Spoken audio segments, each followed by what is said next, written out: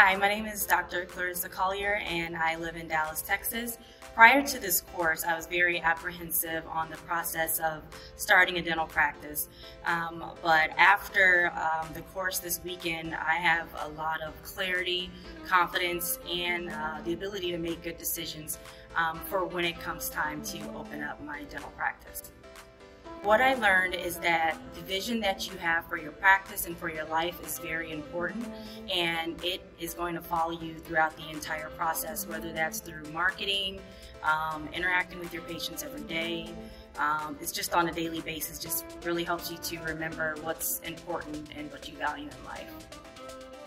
You know, I have a lot of friends, colleagues that, want to open up their own practice, and I am definitely going to recommend them to do the Startup Blueprint course, because it really helps you to really get an introduction into the process of owning your own practice.